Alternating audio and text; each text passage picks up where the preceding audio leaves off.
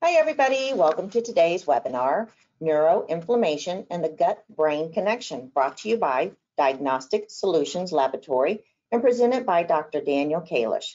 Welcome, Dr. Kalish. Thank you so much. So glad to be here. All right, so today we are talking about neuroinflammation and the gut-brain connection. Very popular topic. This is going to cover the GI map and how you can integrate the GI map with the OMX, otherwise known as Organic Metabolomics test. So integrating the GI map and the OMX, I'll start with the story.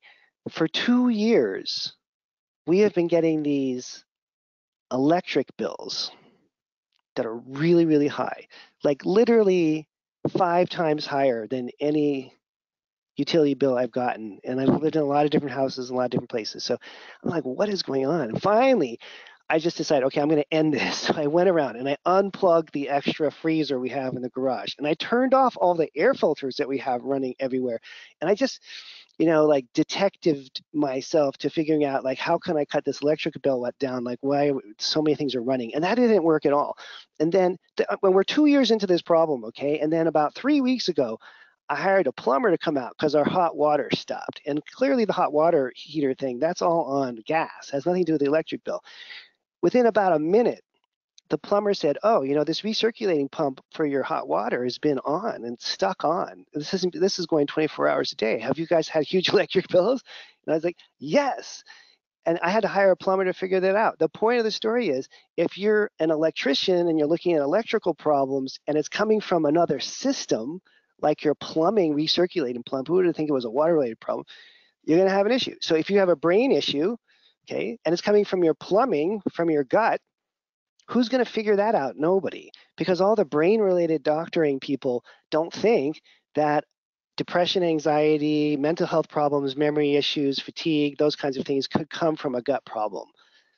Okay, and just like this plumber figured out my electrical problem in like less than a minute, you're going to be able to immediately figure out a lot of brain-related issues if you run the GI map.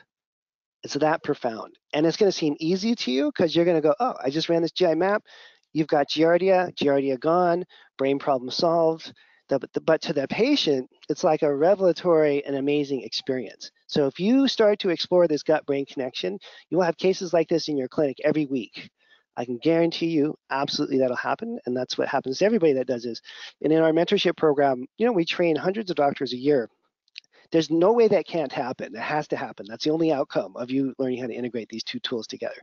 So if you start to understand how gut inflammation and gut commensal bacteria and cytokine production all impact your brain health, that's really the goal here. Why the lab testing is critical? You cannot figure any of this stuff out without lab work. You couldn't even begin to figure it out without lab work. You're not going to look at someone and say, oh, I think your quinolinic acid looks really high, but I think your kynurenic acid is low. I mean, there's no way you could even conceptualize how to do this without labs. And the heart and soul of the class, again, the core of this and the core of functional medicine to so many degrees is the concept that the gut is the source of many health problems, including problems with the brain. That's what we're going to get into. So now, if you're looking at this from the gut perspective first, and then we'll look at the brain perspective, and then we'll look at some cases to tie these things together. What do you look for on the GI map?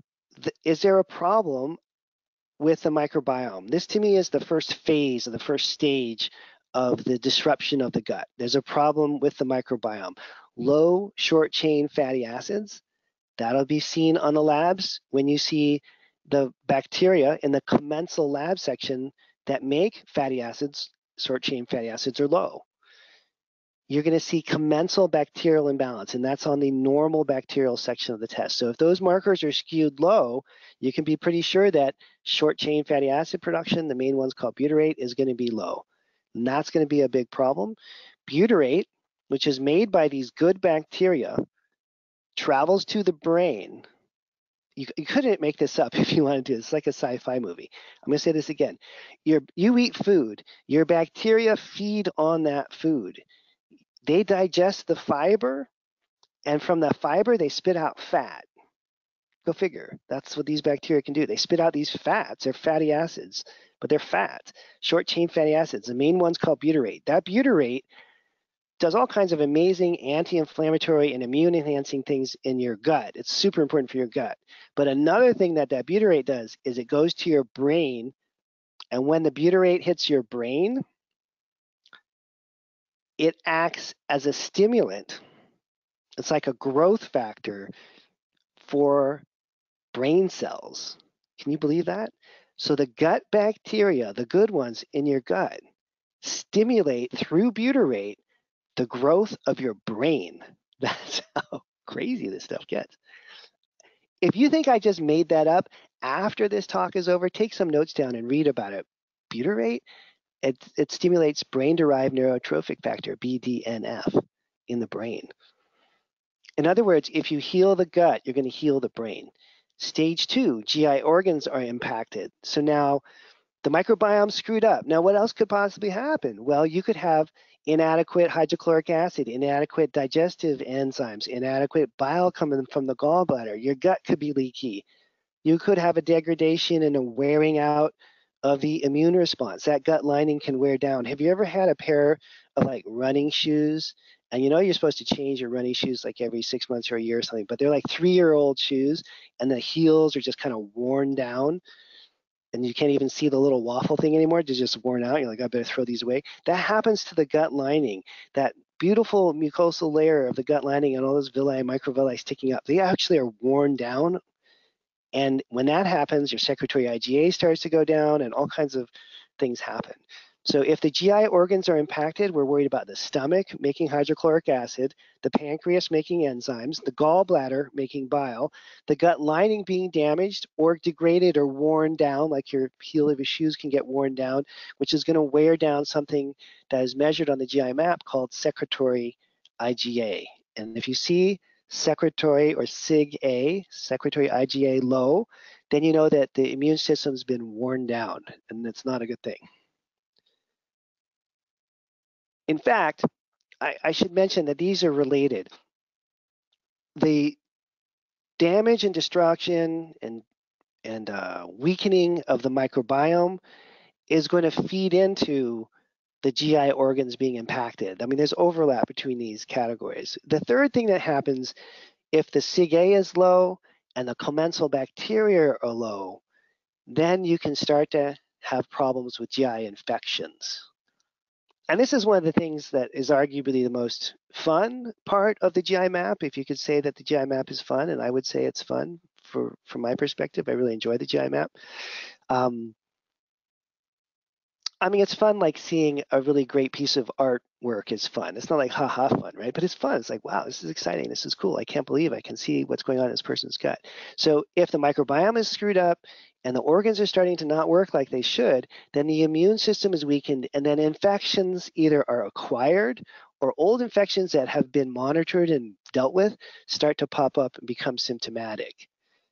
We had a global experience these last 3 years with a virus that has in fact stimulated the growth and overwhelming, worsening of many GI infections called COVID-19, right? So one of the consequences of COVID-19 in long haul COVID patients is that they end up with dysbiosis, they end up with old infections that were fine. They were like a little bit of Giardia, wasn't causing a problem, flaring up and being problematic because of the effect of COVID on the gut. So this is a big problem worldwide now, even more than ever. Gut infections. People that had low-level gut infections are now finding that they're getting quite a bit worse. So a weakening of the microbiome and a weakening of the organ systems allow these infections to get going. Pre-existing infections can flare up, especially with something like long-haul COVID, but it happens in other cases as well. But you can also just get a new infection if you're stressed out enough and your immune system is weak enough. And the GI map looks for these as well. So the GI map has sections that analyze for the microbiome. It has an organ section, they're called digestive health, and it has a section that looks, or sections that look for GI pathogens, quite extensive sections on GI pathogens. So the markers of dysbiosis and infection are pretty clear, and we'll look at some examples in a few minutes. They look for bacteria, parasites, worms, yeast, all the different kinds of bugs, right? Now, with the stage 1 or the microbiome-related problem solution category, if you see the microbiome is displaced and the markers, especially if they're skewed towards being low, if the markers are skewed towards being high, it's kind of a separate question. But if the markers on the microbiome portion of the test, the commensal bacteria portion of the test are skewed low, then you're thinking about lifestyle changes like eating fermented foods, eating higher fiber foods, having beans every day. It doesn't have to be super complicated. You can get all the fiber you need for your microbiome just from eating a half a cup of beans every day. It's not a particularly expensive or complex solution, but most people don't eat enough fiber. That's an easy way to do it.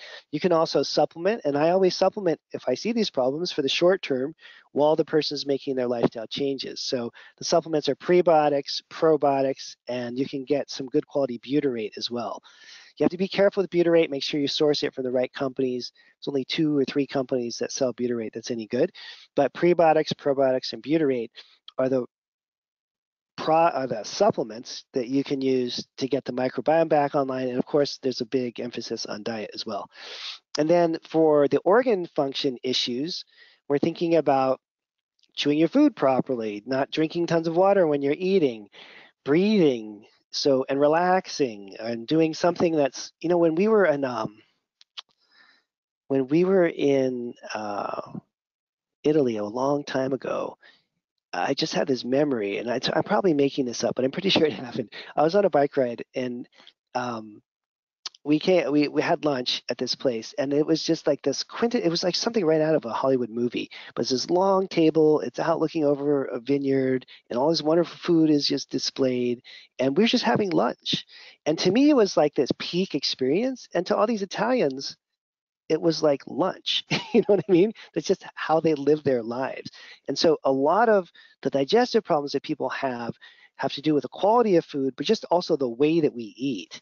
People don't chew very thoroughly. People are not paying attention to their food. They're stressed. They're reading the paper. They're checking their phone. They're doing something else. So the lifestyle factor for organ function is really just to get people to eat properly and slow down. The supplement side, you have betaine HCl, digestive enzymes, GI repair powders, gallbladder support. There's a whole variety of supplements you can use to support organ function extremely effectively. And then on the stage 3 or the pathogen side, we just like to kill things. You usually will put someone on a gluten-free diet while we're doing the killing. This makes things go a little more smoothly. Maybe a FODMAPs diet, something like that. But really, we want to go after whatever bug it is with herbal antiparasitics, herbal anti-yeast products. Oftentimes, we end up using prescriptions, different kinds of antibiotic prescriptions or antifungal prescriptions, depending on the patient and the circumstances. But it's an aggressive phase of treatment, but often necessary for people. But important to realize that the reason why the pathogens are a problem, is because of the microbiome and organ disturbances. It's usually not the other way around. In other words, usually the microbiome gets thrown off, the organs aren't working well, the immune system is weak, and then the infections become a problem. It's unusual for it to work the other way, although it can, meaning it could be that your microbiome's in great shape, your organs are all working perfectly, and then you pick up an infection. That does happen, but not that often. It usually works the other way. So then when you're thinking about the roles of gut bacteria, you can't even really wrap your mind around this other than to say it's like, it's just unreal. But here's an example of a commensal or good bacteria directly impacting a regulatory T cell. And it's not like the gut bacteria are involved in the process. They're directing and controlling the process.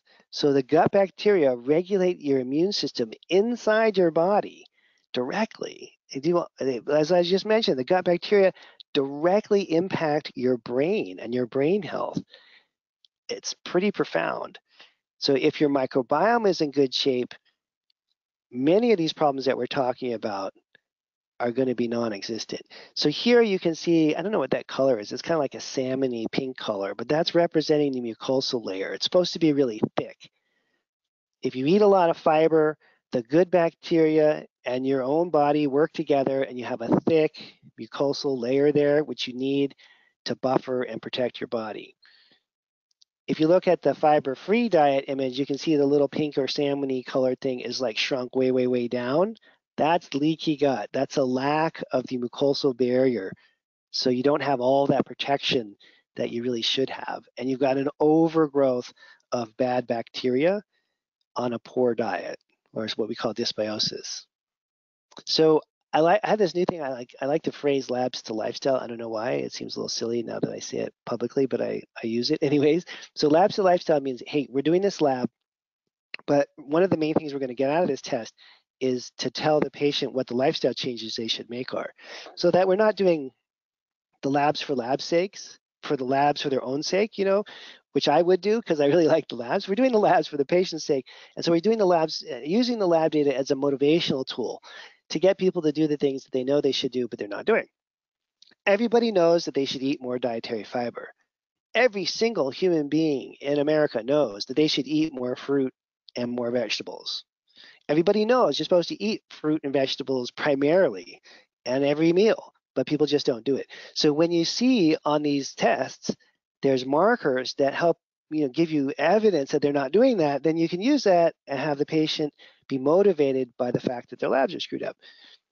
So if you have low short-chain fatty acid producing bacteria, that's the commensal bacteria, then you prescribe, quote unquote, more dietary fiber. If you see low polyphenol markers, and those are markers that are on the OMX test in the digestive metabolite section, polyphenol, so this is an OMX marker section here. Low polyphenol markers means they need more polyphenols, which are from fruits and vegetables. Now, I just think this is kind of interesting, and I'd like to use these explanations with patients just to motivate them. So we can all do this exercise. I do this exercise a lot. I did it this morning. What happens when you stop breathing? You take a deep breath in, you breathe all the way out, and then hold your breath out for, a minute or two. It becomes very clear very quickly that breathing is an essential function for our brain and our heart. Eventually, you would just die if you were like underwater and you couldn't breathe or something. So the way that your microbiome works is that it's in this self-contained system in your large intestine. There's no oxygen in there.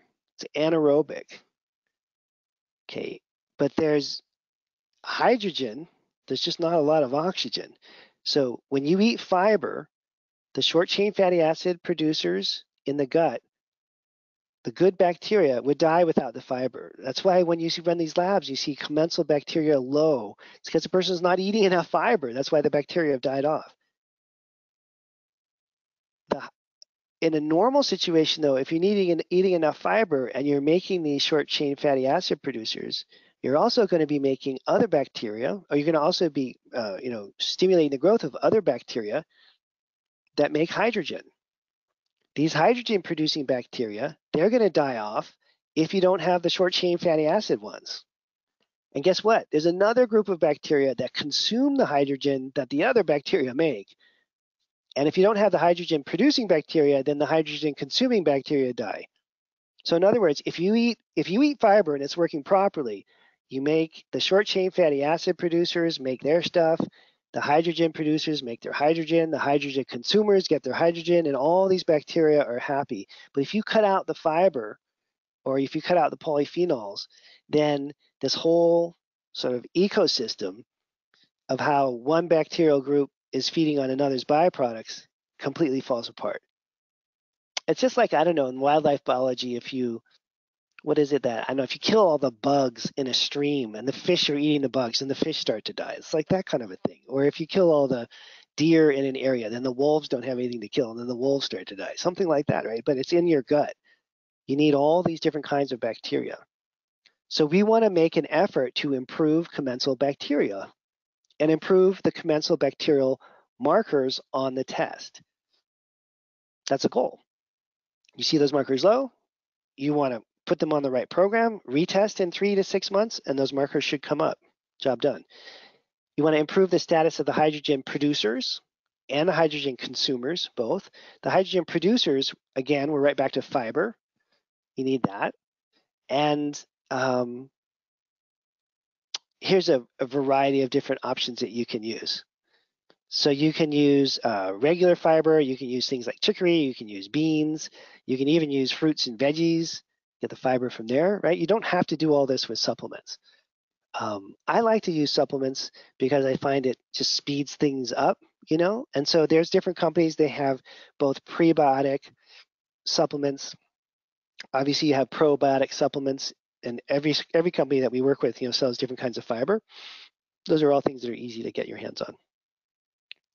So now, in terms of the basic support for the commensal bacterial markers, you want to identify when soluble fiber is essential, which will be, I'll give you a hint, it's pretty much 100% of the time, okay? You can also identify when polyphenols are essential. So there's polyphenol markers on the OMX test. And if you look at the digestive metabolite section of the OMX test, and you see those markers are very low, it means that the person needs polyphenols to stimulate the good bacteria. So again, this is a good example of how you can see gut-related problems showing up on both tests. There's also a special organism, and there's a few of these organisms that you just kind of need to memorize. It's the one that repairs and renews the gut lining. This is a good bacteria by living on the mucin in the gut lining. It's called Akkermansia muciniphila. Okay, Akkermansia. A lot of people just call it Akkermansia. Mucin, phila is lover, right? So it loves mucin. That's its food supply. It's like a lawnmower fertilizer for your mucosal barrier, right? It chews it up, but it nurtures the gut lining and the mucosal layer of the gut lining. It'll start to grow out in response to berberine. Now, here's a list of some of these bacteria.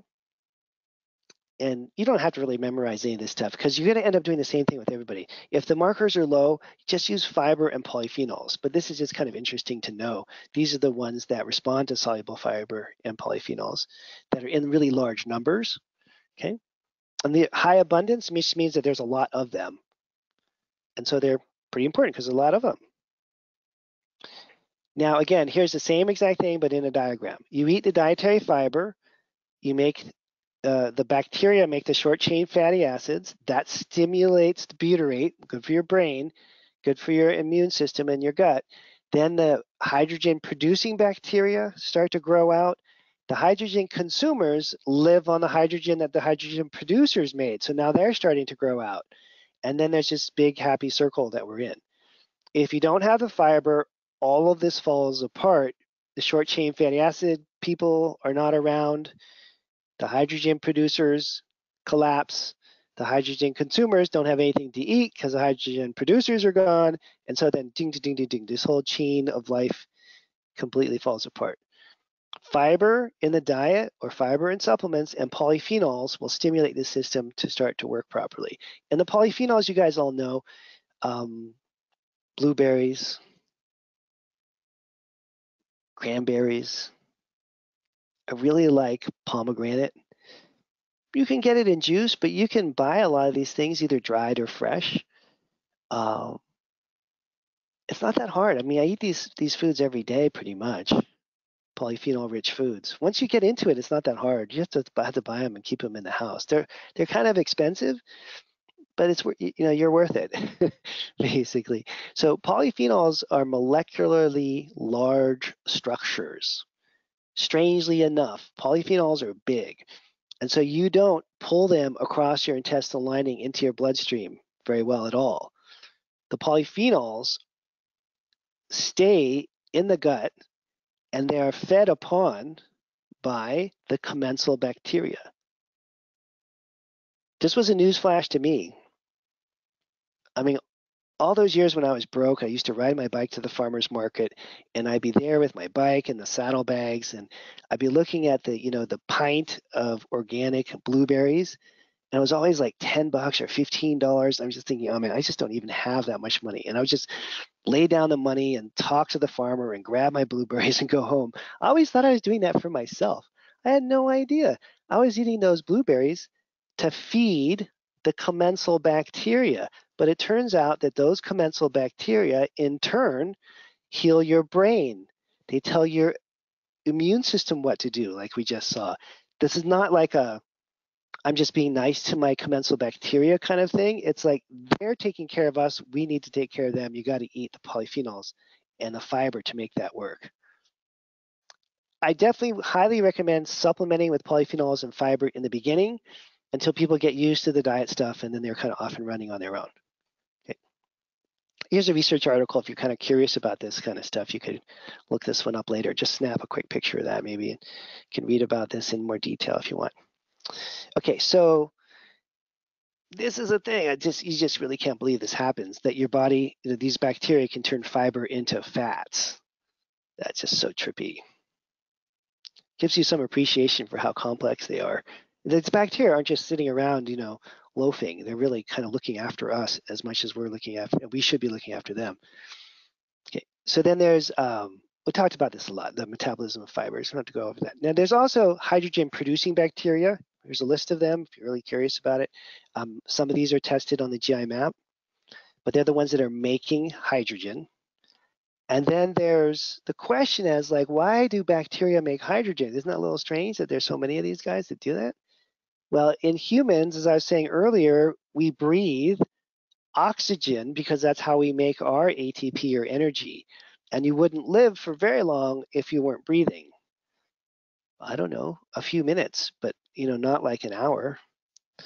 Bacteria produce hydrogen, but they're doing it in an environment where there's no oxygen, so they can't go through the normal kind of steps that we would think about as a human would with oxygen. So the way that they deal with the extra hydrogen that's left over, they can't cram it onto a water molecule and get rid of it. They have to cram it onto another hydrogen, so they end up forming hydrogen gas, okay? And they end up forming butyrate. But again, these things are very good and very important for us.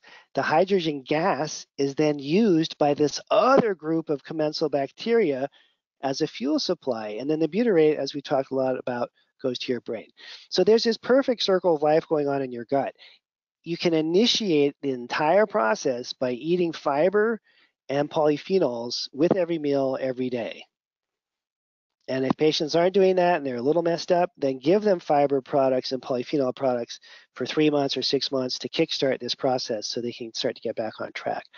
As the microbiome falls apart and these bacterial populations start to not do so well, your immune system fades, your mucosal lining starts to get screwed up, your butyrate starts to drop. Now you've got a brain problem, a leaky gut problem. Now you've got an immune regulatory problem. Now you've got H. pylori because your immune system is shot, and this whole kind of cascade of bad things happens, starting with the microbiome, then the organs starting to get a little wonky, and then the infections starting to become a problem. So we treat all three. We treat the microbiome with probiotics, prebiotics, and butyrate. We treat the organs, depending on which organ is messed up, leaky gut repair, gallbladder support, pancreatic enzyme support. These things will show up on the labs. You can see it on the testing. You'll be like, oh, you have a steatocrit problem. I'm going to give you gallbladder support. Oh, your elastase is off. I'm going to give you digestive enzymes, right? So you don't have to guess about what your solutions are. You can see, oh, this is an organ issue. Your pancreatic enzymes are low. That's an organ problem. We better fix that organ issue, okay? Or gallbladder support if the steatocrit is off. Or if the leaky gut markers on the test, the SIG-A and zonulin and those kinds of things are off, then you're going to start to repair the gut and improve the immune system in the gut lining. So the lab will tell you which organ system is messed up and how you want to treat it. The lab will tell you if the commensal bacteria are low, and then the lab will tell you if the infections are present or not, okay? So that's kind of phase one, gut. Now we're going to get into phase two, which is metabolomics. So what is metabolomics? Metabolomics is the large-scale study of small molecules. I think this is kind of funny this way. Large-scale study of small molecules, commonly known as metabolites, within cells, fluids, tissues, and organisms. Collectively, these small molecules and their interaction within a biological system are known as the metabolome. So metabolites, which is what we're measuring, these small molecules together are the metabolome. Just like genes taken together are the genome, or proteins taken together are the proteome. Okay, and so we have these different terms: genes, genomics, proteins, proteomics, metabolite, metabolomics. The study of these small molecules. Many, if not most of these small molecules that we talk about on the omics test are gleaned from organic acids. They are organic acids. Why do we call them organic acids? Because they're acids. That was a joke. That wasn't really even a joke. It was just kind of like funny to think about it. But you don't really think about it that way, but they're acids. That's why they're called organic acids, because we're looking at acids. But they're metabolites would be the bigger section, metabolomics. That's what we're looking at. Don't let the big words fool you. Like when I was first learning this stuff, I was like proteomics, genomics, metabolomics. Ugh, it's like, but don't let it trip you up. It's just think of it, the top line is easier. Metabolomics, oh, it's the study of metabolites. You know what a metabolite is? It's something that's being broken down. Proteomics, what's that? Oh, it's the study of proteins. That's okay. Genomics, it's just a study of genes. So if you take the omics out of it and you go up to the top of the diagram here, it's like, oh, I'm studying metabolites. I'm studying genes. I'm studying the proteins. Keep it simple. And in fact, what we're looking at on this test, if you want to get into the detail of it to a certain extent, is that it's the genes that express in a certain way that build or create proteins that then determine the metabolites. So genomics determines proteomics, determines metabolomics. See, when I use the omics thing, it's really confusing. You didn't understand that. But if I just say, oh, well, your genes code for proteins like enzymes, and the proteins in your body that run all your metabolism are going to control the metabolites, which are the breakdown products. So genes build proteins. The protein's job is to generate metabolites. That's the byproduct of the protein. That's the same thing as saying genomics goes to proteomics and metabolomics. Now, specifically, we are supposed to be talking about just one really important part of this, which is the neuroinflammatory part. And that has to do with these chemicals, or I'm sorry, these metabolites, now that we know the word metabolites, a metabolome as it relates to the neuroinflammatory, or whatever the term is there, I just made that one up, is looking at how cytokines are released and produced. Okay, it turns out that when the body's inflamed, we make a lot of cytokines. And we make those cytokines from an amino acid called tryptophan. I'm not saying that this is good or bad. I'm not trying to judge here. I am. I'm saying this is a bad system. We make cytokines from tryptophan. I'll just come out and say it. It's a bad system. Whoever designed this was just stupid. It was just poorly designed.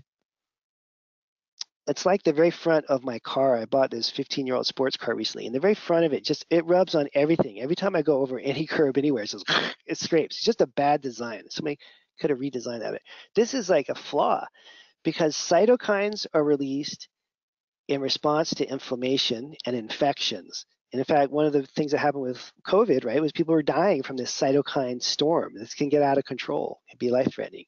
You make your cytokines from tryptophan.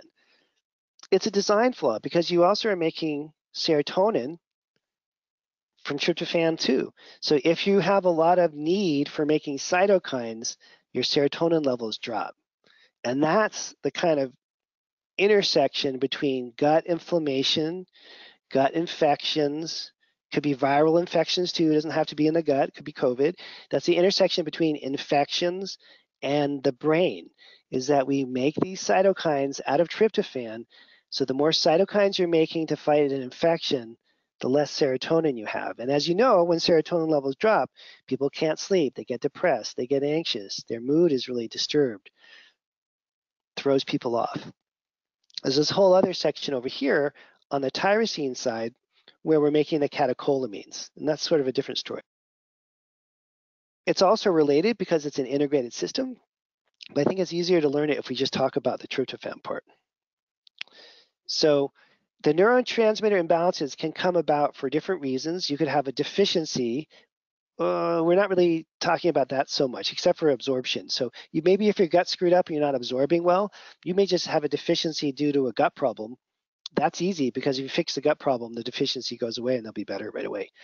But you could also have damaged neurons. Now there's some kind of a toxin or there's some kind of physical trauma that's damaged the neuron, or really what we're focusing on now is not only a toxin, but some kind of an infection, something that's driving neuron damage, something that's driving depletion of tryptophan and serotonin because it's driving cytokine production. Okay. Toxins damage this other system. We're kind of thinking more, I think it's easier, well, I could teach it after, now that I said it, I kind of got to say both. Okay, so with toxins, you're usually going to see a pattern of environmental toxin exposure impacting the dopamine system. It's complicated, but there's reasons why that happens. With infections, it's more often that you see it affecting the tryptophan and serotonin side.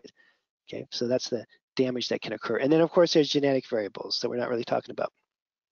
So the way that patients experience this, they're tired, they crave alcohol, they crave food, they have anxiety, they can't sleep, they have pain, they're inflamed everywhere, their memory's bad, all these different kinds of symptoms. And again, here's an article, you can snap a picture of that if you like to read stuff. I think this one's particularly good, talking about inflammation in the brain. Another article about kynurenate or kynurenic acid. And you can just read the title, it kind of says it all. The kynurenine pathway as a therapeutic target in cognitive and neurodegenerative disorders. This is what we're measuring. We're measuring that pathway. British Journal of Pharmacology. It's a mainstream idea. That's the whole point of that article. So here you go. We're going to try to tie this together. If you're inflamed, you just got COVID, you have long haul COVID, you have H. pylori, you have dysbiosis, you have a bad yeast overgrowth. It doesn't matter the source of the inflammation. The body has this response where it's going to crank up inflammatory, it's going to crank up cytokines, and here's the pathway here, and that's going to lower the amount of tryptophan. On the labs, you're going to see quinolinic acid and kynurenic acid go up. So we're measuring all this. You can measure tryptophan, you can measure kynurenic acid, you can measure quinolinic acid. How cool is that? You can measure neuroinflammation on an OMX test. It's worth the price of that lab just for these two markers. Wouldn't you want to know if your brain was inflamed? Isn't everybody a little worried about Alzheimer's? Have you seen the Planet of the Apes movie? I just rewatched it. The first one, not the one with Charlton Heston. If you're old enough to remember the one with Charlton Heston from the 60s, then you're really too old. But the newer one that had James Franco in it. And James Franco's dad, he's played by John Lithgow, was one of my favorite actors. And his dad, John Lithgow, Franco's dad, James Franco's dad, has Alzheimer's, and his memory is completely gone. If you haven't seen the film yet, I'm going to ruin it for you. And so, but James Franco is a bioscientist in San Francisco, and he discovers this compound that generates brain cells, and he jabs it into his dad's arm, and his dad becomes normal for like a little while, but then it goes bad after that. His dad doesn't turn into an ape, but the apes get a hold of this compound, and it's not a good scene. Now, the reason why this is super important. You don't want your brain inflamed. Tryptophan's kind of at the center of this. And we all think of tryptophan as being just like this, I don't know, it's like we typecast it into just being this like precursor to serotonin and melatonin, but it's not. It's a lot more than that. In fact, you got to look this up just for fun. There's a journal of international tryptophan research. The fact that someone even started this journal, I find amusing. But in the journal, What journal? The International Journal of Tryptophan Research. It's not the local journal, it's the International Journal of Tryptophan Research. Here you go. Protein synthesis, right out of that journal. The principal role of tryptophan, in the human body is protein synthesis. And then the second paragraph here, there's your kynurenine. After protein synthesis, the second most prevalent metabolic pathway of tryptophan is for the synthesis of kynurenine, which accounts for approximately 90% of your tryptophan, kynurenine. And then here's our metabolite word again. Kynurenine is a key component in the synthesis of a number of metabolites. But most importantly, it's the precursor of kynurenic, I said that wrong, and quinolinic acids. Each of these metabolites has the potential to affect other neurotransmitters, ... That's basically this diagram right here. And we're measuring quinolinic acid and kynurenic acid and tryptophan. So tryptophan is responsible for protein synthesis. It's involved in this kynurenine pathway. And then the third thing on this list is that it's related to serotonin. Okay. So here you've got your tryptophan. Remember, 90% of it is going towards this one thing that you didn't even really know about until about 30 seconds ago. 90% of it's going towards the kynurenine pathway. That's the whole cytokine production thing. That's the pathway that gets screwed up when you have COVID. That's the pathway that gets screwed up when you have digestive tract infections. Okay, and here's another schematic of tryptophan going to serotonin at the top there, tryptophan going to body proteins, tryptophan doing all this stuff. So here's another breakdown of it. Let's see here. So here's our tryptophan. The first and most important thing it does is protein synthesis, makes proteins, including antibodies. Any kind of protein in the body requires tryptophan. The second most important thing is it goes down this kynurenine pathway to kynurenate or kynurenic acid and to quinolinate, also known as quinolinic acid. So this is the inflammatory pathway. You see here it says product of inflammation. Product of inflammation. This is the inflammation stuff.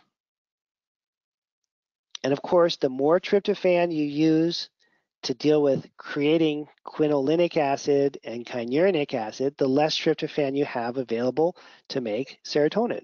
So people get depressed when this process is happening. They don't feel very good. So we'll start off with a GI mab.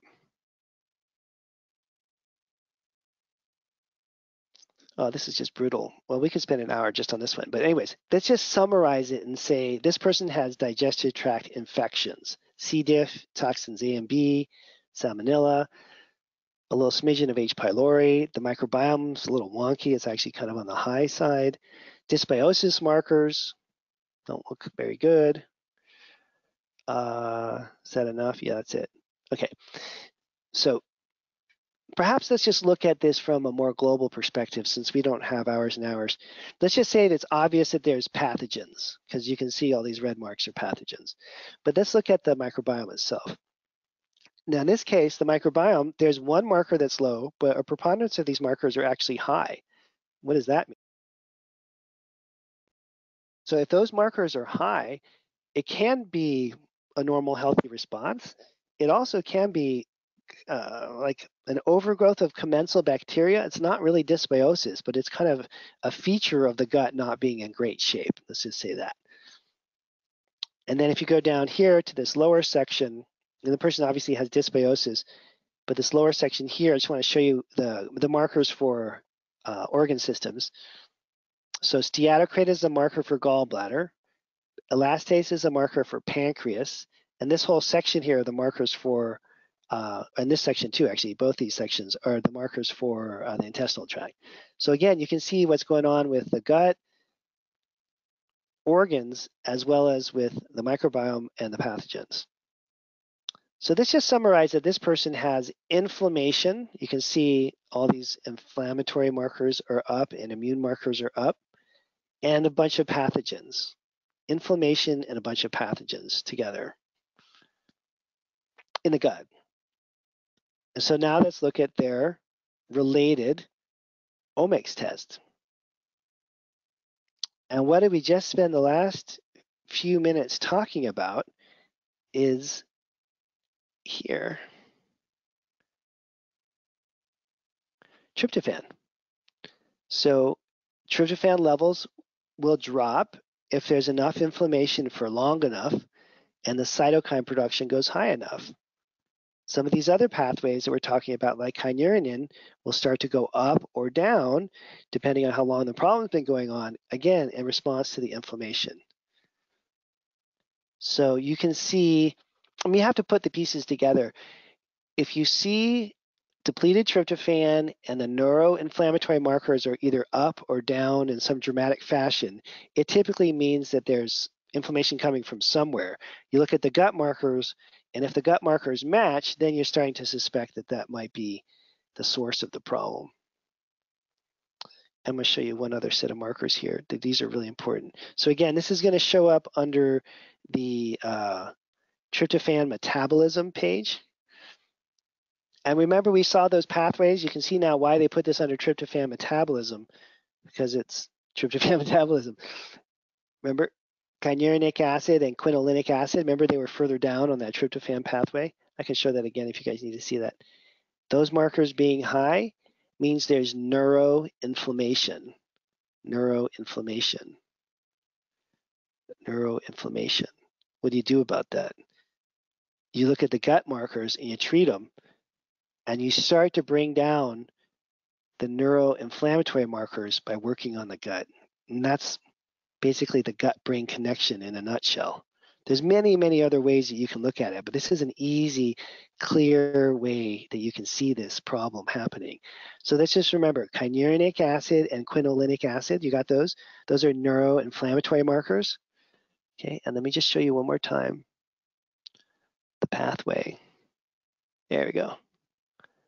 So why is that under tryptophan metabolism? Because tryptophan gets broken down into kynurenine, kynurenate, and quinolinate, or quinolinic acid. You have to get used to this because sometimes you'll see research articles that will say it's quinolinic acid, and some will call it quinolinate. It's the same thing. Kynurenic acid or kynurenate, they're the same thing. So if these markers are high, it's neuroinflammation. It's coming from tryptophan. There's your cytokine storm. All right, so I'm going to design a program, and then we're going to open it up for questions. So we want to, and I'll just do this generically, you want to treat the GI infections. In this case, with that particular case, I don't know, you could just pick and choose. I'd probably go after the dysbiosis markers first, and then the C. diff later. So you got a couple of GI infections you can treat with herbs. Not too many people use antibiotics for dysbiosis, kind of stuck using herbs. So you want to do a good herbal program to clear that out. And then you want to get something to calm down that quinolinic acid if the quinolinic acid is high. Usually people use magnesium for that. I didn't show you that pathway, but that's an important thing here. Typically magnesium glycinate is usually a good form. You can use other forms of magnesium if you want. And then you want some kind of anti-inflammatory. You could use something like a curcumin type product. That's good. A couple of those, depending on the strength, you know, to say 1 or 2 of those with each meal.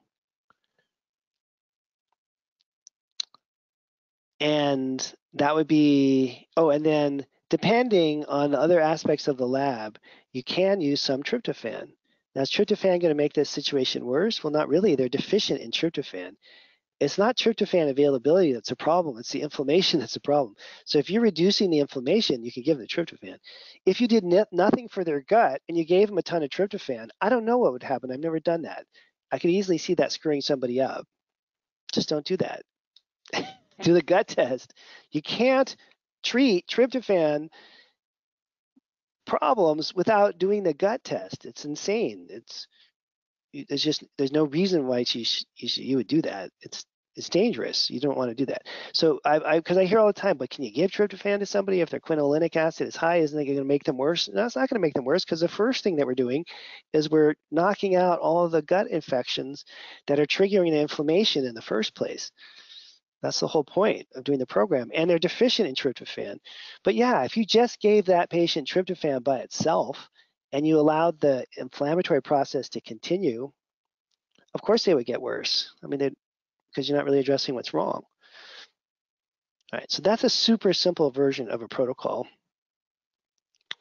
I always just do one more, because I mentioned this, but I didn't really show you. So you have to imagine now another lab with low commensal bacteria.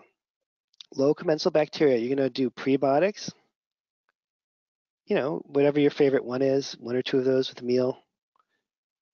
You're going to do some probiotics. Oh, the prebiotics, actually, I apologize, that's on an empty stomach. So that's usually going to be like here. Well, it could be either. You could do it either way. Probiotics, again, they could be either with or without food. And then some butyrate. Remember, that's for the microbiome. But get your butyrate from a good company. That's usually dosed maybe 3 times a day also, either in a pill or some companies have it in a liquid. So those are prebiotics, probiotics, and butyrate for the microbiome if their microbiome markers were low. And then if you have a gallbladder problem, then you would do an ox bile-based product. That would be for the for the steatocrit being off, being high. If they have a enzyme-related issue, elastase is off, you would use pancreatic enzymes. You don't have to do all these things. And if they had a parasitic problem, you would do like a parasitic herbal support kind of thing. And then tryptophan low, you give tryptophan, quinolinic acid or kynurenic acid. High, you can do anti-inflammatories, just said that, like curcumin and magnesium are required. And then you're off and running with an integrated program. That if we have a few minutes for questions, I'd be happy to do a couple of questions. Okay, well, Dr. Kalish, we do have some questions. First one, what consequences do low fiber diets like keto or carnivore have in long term? I have a patient, I'll call him David. He is an American, he lives in Brazil. He only eats beef. He's still alive. He's been doing this for a couple of years. I'm not making this up. He only eats beef. If you want a healthy microbiome, you have to eat adequate fiber and polyphenols, period. The amount of meat you eat or don't eat is just going to depend on, your activity level and your, emotional, spiritual attitude towards killing animals and all these kinds of things. But if you're under eating fiber or polyphenols, you're going to create a deficient microbiome, and that's going to cause problems with your immune system, cardiovascular system, your brain, as we've been talking about. It's catastrophic. So I'm kind of neutral on meat. I have patients that don't eat meat and patients that eat a lot of meat. But no matter how much meat you're eating or not eating, you have to have sufficient polyphenols and fiber in the diet, or you're going to get really screwed up. The problem that happens is that you can lose weight really quickly by cutting out fiber and carbs.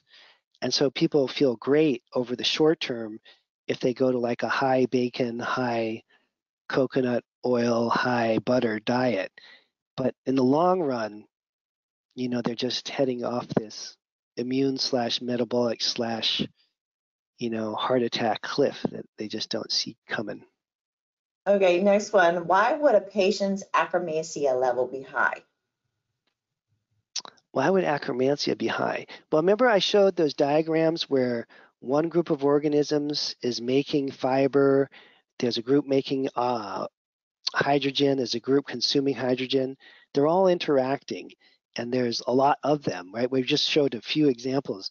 And so a single organism being high, you'd have to look at the entire complex of the microbiome to get a sense of why that's happening. That'd be difficult, right? It'd be difficult to track that down. All right. Can low hydrogen production in the gut aggravate dementia? Well, I guess that I could ask the question in reverse. Is hydrogen production in the gut good for you? Just think about that. It has to be, because it's an essential component of a healthy microbiome. So adequate levels of hydrogen being produced in the gut, it's a gas. And if last time you check, if you look at like where your large intestine runs, it runs right across your chest and right underneath your heart. So that area of your large intestine that goes right underneath your heart is constantly, being a repository for the hydrogen gas that these organisms are making. And gas doesn't stay there, right? The gas leaks out. So hydrogen turns out to be incredibly healing and good for you. Yes. So would it help with dementia? Absolutely yes. Also cardiovascular disease prevention? Absolutely yes. All right, next one. Is there a role of hydrogen water in maintaining a healthy microbiome? I don't know. I don't know the answer to that. But that's not really the point, because you want these bacteria to grow out and proliferate and to sort themselves out properly. You don't want to try to control that, or what do you call it, like hyper vigilantly kind of control it, because it's a process. Remember, it's these populations of these different types of organisms that are feeding one another. All right, this is my last one. What do the hydrogen consumers eat? Is it just the byproduct of the hydrogen producers? Yes. So they're dependent. The hydrogen consumers are entirely dependent on the hydrogen producers in order to survive. It's pretty profound when you think about it. Well, Dr. Kalish, I appreciate all of your time today. Everybody have a great day. Appreciate it. Bye for now. Bye.